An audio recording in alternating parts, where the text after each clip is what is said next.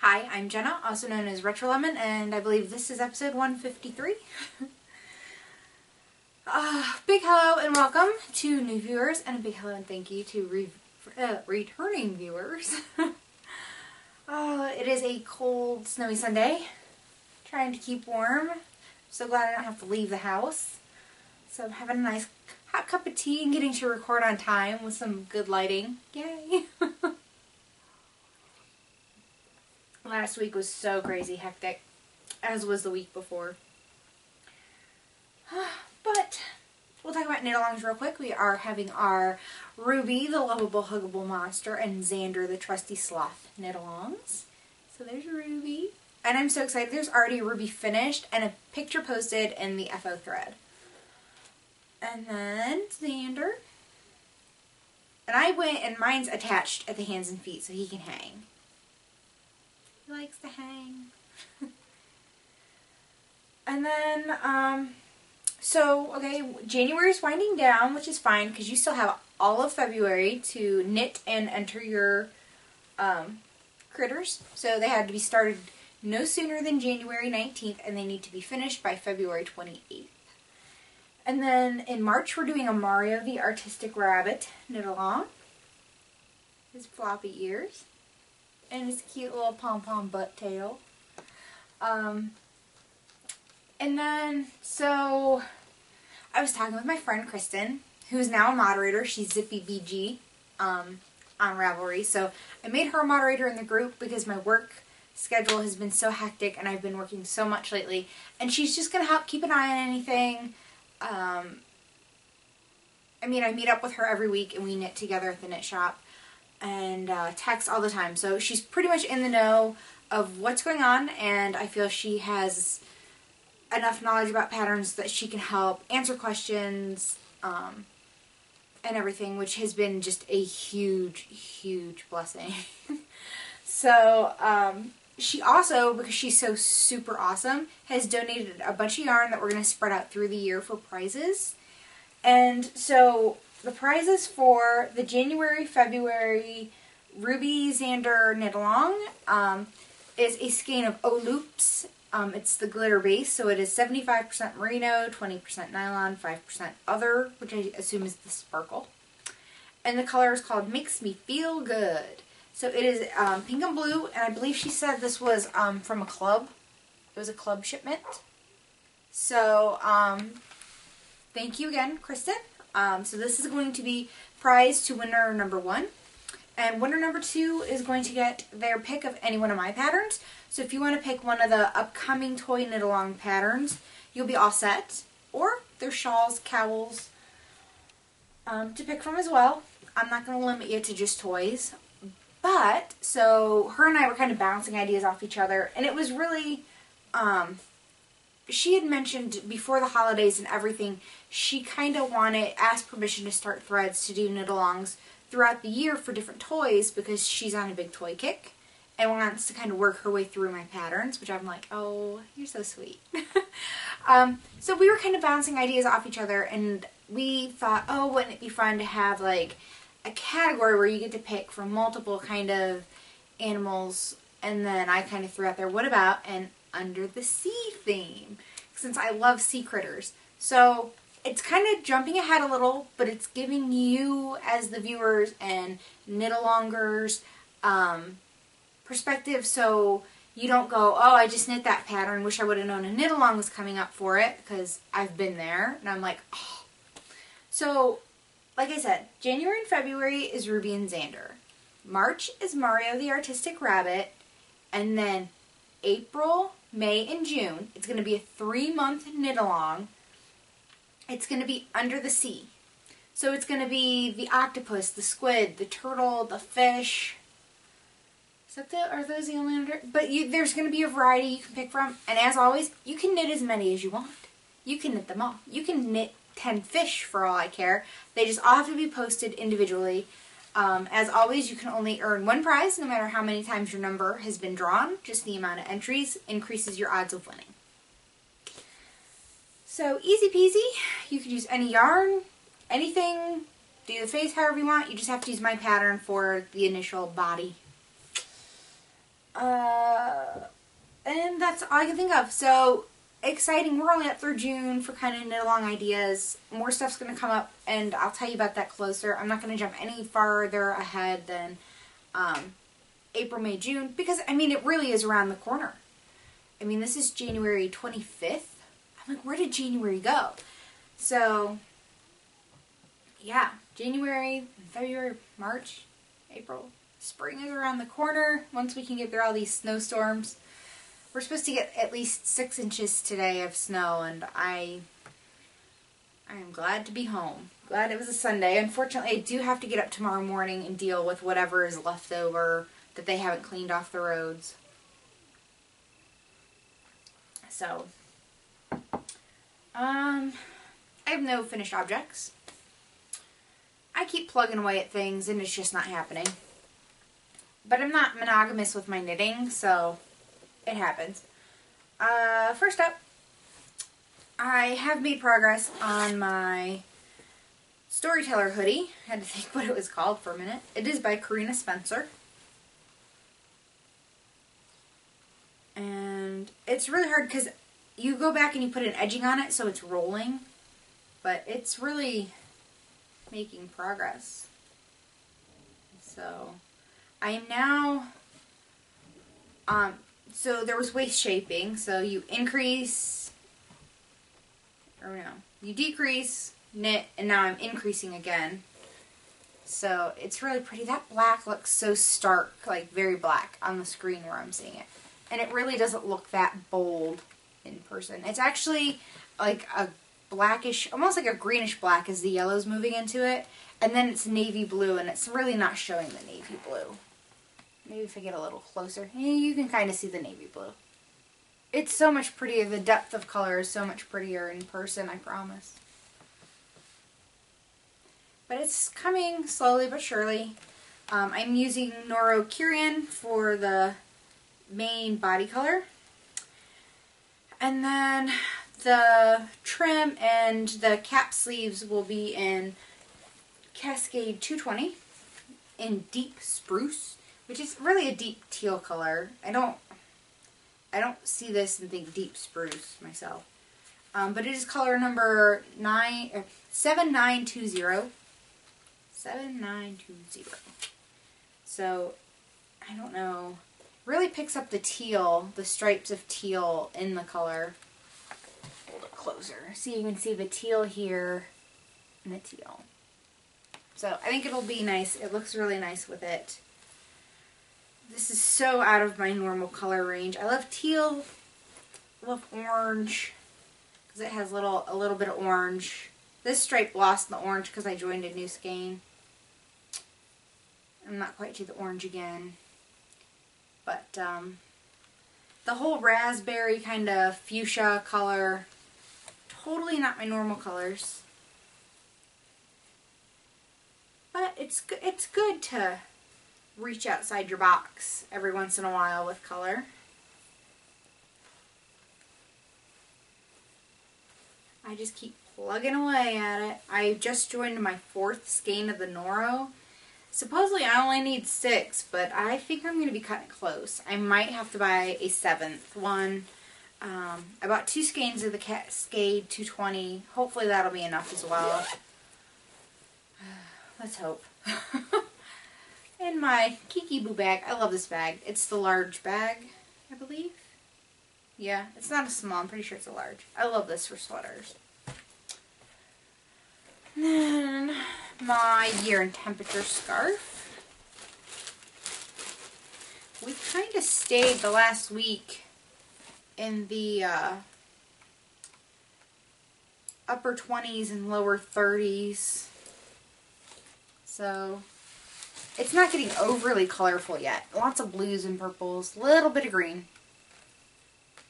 So it's coming along. I'm using Cascade Heritage Silk. We're doing it as a knit along at the knit shop. So we went and wound and wound and wound tons of skeins to make up the kits. And yeah, it's coming along. I'm doing seed stitch instead of garter stitch. I just was afraid my garter stitch was going to look sloppy. I think the seed stitch is a bit more forgiving. So, and then we're using 11 different colors. I couldn't tell you the names of more than maybe 2 of them, and nor do I know the names. When I was winding all the skeins up to divide them and everything, because you get a half skein of 11 colors, I was writing the color on the tags, and someone did something with the tags. I don't know if they got thrown out. I don't know what happened to them. But they went MIA, and oh well. Nothing I can do. So I am caught up on that. I just have to do today's. I haven't checked. I keep track. I try to check every night before I go to bed on my phone, the weather app, to see what the high of the day was. So I'm using the same source, checking like about the same time every day. And so I won't do today's until at least tonight. I sometimes do it right before I go to bed because it's only 2 rows. You knit back and then forth across. And now I am, I just started these last week. I just had the cuffs done. And these are my Afterthought heel socks. I'm doing a slightly modified version of Laura Linneman's pattern. The only thing that I really modify is my stitch count. I cast on 60 stitches on size 2s because I found that is just what works for me with my gauge and my foot size. I am using Opal. I love Opal sock yarn. I mean, I'm not gonna say it's the softest sock yarn on the planet. It is a little bit rustic, but in a good way. So let's see, Opal. It's part of their Rainforest collection. I think it's from Rainforest Collection 6, if I remember correctly. I think that's right. I think that's what I searched for to find it when I saw it on Ravelry. So, Opal sock yarn. There's the little picture. It's a little lizard that it's based on. A little orange and aqua and white with lizard. It is color number 4007. And I love it. I mean, these are so my kind of colors. Set this down here. So it's oranges, yellows, aquas, kind of a deepish, greenish black color. I don't know what seems to be with yarns that I get lately with like a greenish black in it. The Noro has it too. And it's just fun. It has like some maroon in it. And it just patterns so beautifully. I really, really love it. There we go, like that. So I'm to the same spot on the other sock as well. So I kind of do my own version of a 2 at a time. I knit one, like, cuff on one, cuff on the other, leg on one, leg on the other. If you've watched for a long time, I'm sorry for explaining it over and over again. But I do get that where people ask sometimes why I do it that way. I never get second sock syndrome. And then as I go along, I can make sure my stripes match. Because they do. I love matching striped socks. My hat's off to those people who it doesn't bother, because it would bother the snot out of me. The whole fraternal sock thing, I just can't do. And the whole, oh, but it's just proof they're hand knit socks. Yeah, don't buy that one. If that makes you sleep better at night about your socks, go for it. No, I just like them to match. I don't need someone to believe they're hand knit, I guess. I just like to put my feet together and all those stripes match up. It makes my heart happy. So I have gotten to the point where I have knit to the cuff. This one I've knit a few extra rows on because I had time sitting there. I usually try to work on these while I eat my breakfast in the morning, because some days that's the only day I get to knit, is like 10 minutes at the breakfast table. So I have put in on both of them the lifeline for my Afterthought heel, because I cannot bring myself to cut my yarn yet, and I don't know that I ever will. I'm okay with that. So you can kind of see right here there's a lime green stripe right in the middle of like this dark repeat. See? Right there. That's where I'll put my heel in, and I will try my darndest. I should have enough yarn left over to where I can even match up where that should meet and put the heel in accordance to the pattern of the sock. Because I am that OCD about it.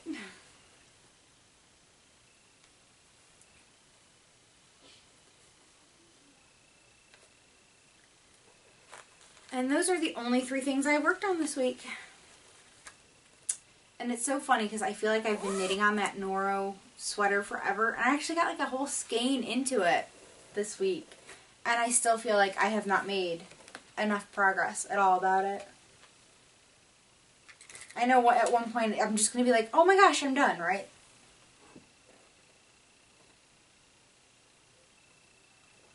I do have some Yarny goodness this week. I bought a couple things on D-Stash on Ravelry. So Madeline Tosh announced their discontinued colorways. So they're colorways that they're not going to be dyeing up anymore. And I don't know why Madeline Tosh does this to me. So it will be 2 years ago, or around 2 years ago, they discontinued window pane, which is my all-time second favorite Madeline Tosh colorway, because Baltic's my first. I love Baltic. I think it's just the most gorgeous color ever. But they discontinued window pane. And so there's a sweater that I want to knit that I had bought in a couple colors for, and I was going to use Bloomsbury, which they discontinued. That's what they announced, that I was heartbroken over. But anyway, so I was going to use Bloomsbury because I couldn't get it. It's discontinued. It's sold out in every single store online that carries Madeline Tosh. I don't have a lot of LYSs around me to go and just look for it. I actually can only think of one LYS that carries Madeline Tosh right now that's in reasonable driving distance. I didn't want to have to call around, make a special trip, blah, blah, blah. So anyways, I found a skein of window pane, and I got it on D-Stash, and the girl told me. Like, I was completely informed and aware about this. She goes, I have one I'm willing to sell, because I put a call out in the Madeline Tosh Lovers group. She goes, but it has these weird little splotches on one little part of the thing. Something got spilled or sprayed on it. She goes, I don't know what it is. I don't know if it'll come out. And she sold it to me at a ridiculously cheap deal. Like, for the amount she offered it for me for, I was like, it's absolutely worth giving it a try. So I don't know if it'll pick up, but it's like right here. Some little dots. Yeah, I can see it on my screen. Little dots. So I'm going to give it a gentle bath in some soak, and I'm going to let it soak and see what happens. And I really think that those little spots, especially since it's only on one side of the yarn, I don't think it's going to be that big of a deal if I use it, because I'm using it in kind of some color work. Not true color work, but in a very colorful pattern. And I think it'll be fine. But then when I heard, because I was going to use Bloomsbury instead of this color, but then someone offered me one when I put a call out there to see if anyone had one. I was kind of like, after hunting for Bloomsbury and not being able to find it, I was kind of heartbroken, because it is a beautiful color. And why Madeline Tosh keeps discontinuing aqua colors, I will never know. I do not like button jar blue. It's more green than blue. I don't like it. It's not going to work for the project I have in mind. So, out of curiosity, I went on Ravelry and searched through the Madeline Tosh stashes for Bloomsbury, and someone had one up for grabs. So I PM'd her, and they're both vintage, the vintage base. I don't know that I said that. So anyways, I PM'd her and was like, is it still available? She's like, absolutely. I paid her, got it in the mail, and it's beautiful. And it's not maybe quite that bright. The Bloomsbury, or the window pane is not this bright in real life either. It's toned down. But you can see this one's considerably brighter than this one. But I love them both. This is one of my favorite ones, though. I'm so sad that they do not make this anymore. And this, I don't know what I'll make with it, but I have one, and I mean, I can make something. I could make a cowl, I can make a hat, I can make mittens. I love the vintage. Absolutely love, love, love it. And then I bought something that I haven't bought in a really long time. I bought fiber. I know, right? Fiber. So it is abstract fiber. I guess I can take the price tag off it. Not that I don't want you to know what I spend on things, but it's not necessary. It wasn't ridiculously expensive. I'm not trying to hide, like, guilt shame. I have no guilt about it. But I bought some fiber from my LYS. It is abstract fiber. So hand-painted yarn and fiber from Portland, Oregon.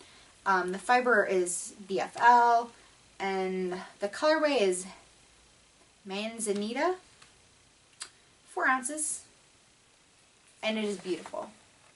So it's like a plum color, not quite as pink as it's coming up on my screen, and this is definitely a little brighter. Let's see, like that. So it's kind of a plum and a green and a gray. I don't know what it was about it, but I was looking in the, we have like a little fiber room. So I was looking in the fiber room because there's been a lady coming in on Saturdays for spinning lessons. And I'm like, oh, I need to get my wheel out. I have not spun in so long. Like, I think it's been over a year.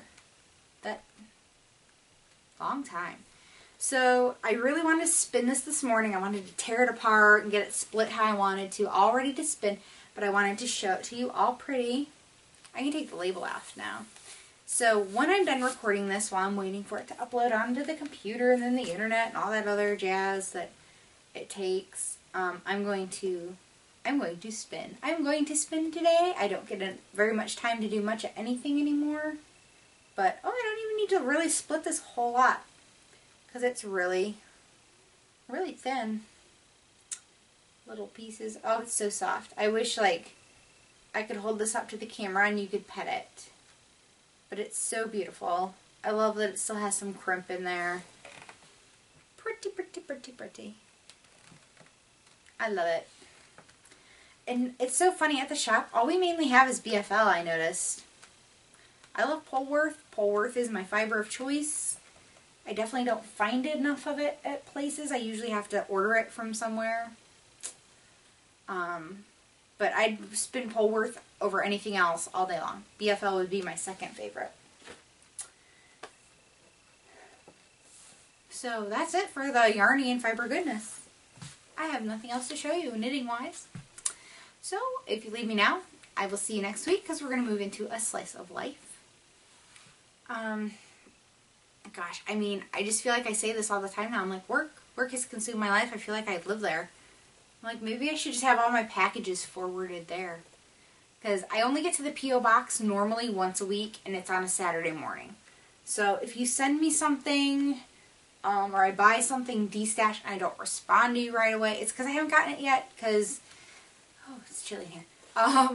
Because I have not gotten to the P.O. box yet, but I get there eventually. So yeah, work, that's all I've done. And then it's so, okay, so I work in a candy shop. I make things at the candy shop. It's hard not to eat candy.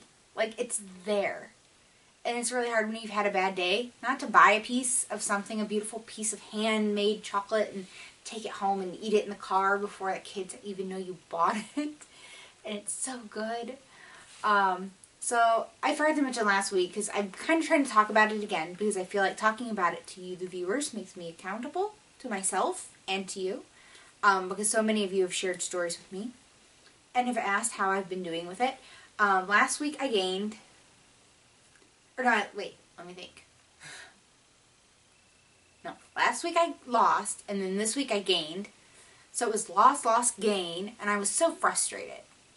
I mean, I didn't gain back all I had lost, like half of it, but I feel like I'm going to gain again this week, because one of my favorite co-workers, the one who, most of the girls I work with are younger girls. Like, I have like 10, 12 years on them. So she was an older than me lady. I don't want to call her an old lady. She wasn't. But a lady older than me, and she trained me on a lot of things. She's one I really clicked with, because, you know, the other girls I work with, they don't have families and kids, and sometimes, like, they're going to college and doing this, and it's hard for me to relate. And sometimes I just want to be like, don't do that. Like you want to pass on your wisdom of, you know, make better choices than that. Really? Come on. But you can't, because then you get all preachy and then no one wants to work with you. I know, because I've worked with ladies who try to give you advice, and let's face it, it gets lost sometimes on the younger girls, because when you're young you think you know everything. I know I did.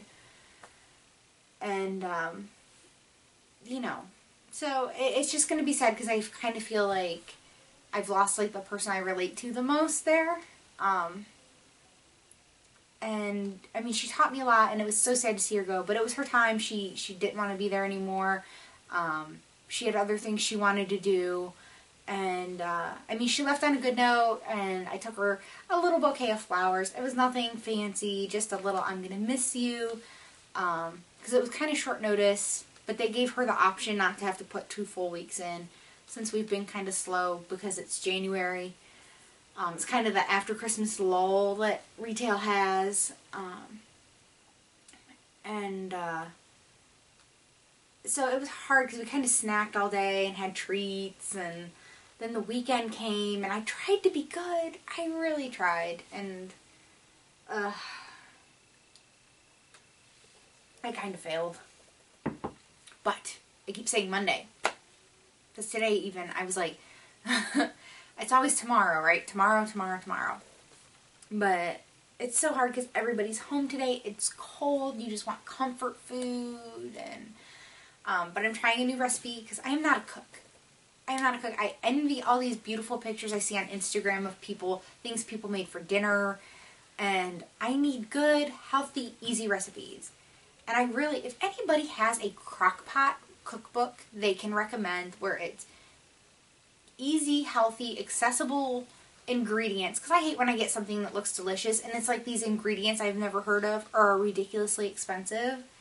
Like, I got a family of 5 to feed. They all need to eat something that is reasonable. I mean, I'm all for buying good quality ingredients and, you know, fresh fruits and vegetables, but some of the stuff's just stupid expensive. Especially like seasonings and spices. It always floors me how much spices are. But if anyone can recommend a good crockpot cookbook or a website, I mean, there's so many websites. I know people are always like, well, Google this or search for that, and so much comes up and it's so overwhelming. So I would love any input from any of you, if you're willing to give that to me. Because I don't have a lot of time, but we're all sick of the same stuff. Like, we're all sick of eating chili. We're not sick of eating tacos yet, but I don't want to get there, because I love tacos. I love Mexican food. As long as it's not spicy, like hot. I don't like heat in my food. And then I made a really good chicken pot pie that was quite figure friendly, and everyone got sick of that. No one wants to eat chicken pot pie. Although they're going to eat it this week. The kids don't know it yet. But I've been craving some chicken pot pie, just some good comfort food. I'm going to make it. So, that's kind of where I am with that. Really nothing else going on too much. I'm trying to get things more organized. I feel like I try to organize things a lot, but I've noticed with working, and my husband's been working a lot more with his new job, getting acclimated with that. We kind of come in and just dump things. And I didn't do that before because I was home, right? Someone would come in and, oh, I'm going to sneeze. Oh, bless me. You know, he would come in and drop stuff down, and I'd be right there to pick it up and put it away. And with the way our schedules are right now, I'm not here when, you know, all that happens, or I'm busy and doing my own stuff. And I kind of feel like things are getting out of control. So it's trying to find a new way to keep organized and balanced. So when the weekends come, I don't feel like, holy crap, the house is a complete mess and I spend all weekend wasting my time cleaning. Not that cleaning's a waste of time, but you know what I mean. I just feel like I do nothing else. So that's my big thing, trying to organize everything, especially my yarn, because I have too much. I don't need to buy more. But it happens. So that's it. I can't think of anything else to talk about. There was like something else I wanted to like mention, but I don't take notes anymore because I end up not even looking at them. I fly by the seat of my pants normally anyways. It's funner that way. I don't want you to feel like I'm ever scripted and boring. So, that's it for me this week. So, I am Jenna, also known as RetroLemon. I am RetroLemon on Ravelry, Plurk, Twitter, Pinterest, Instagram, Fitbit, and Weight Watchers. And until next week, I'll see you then. Bye.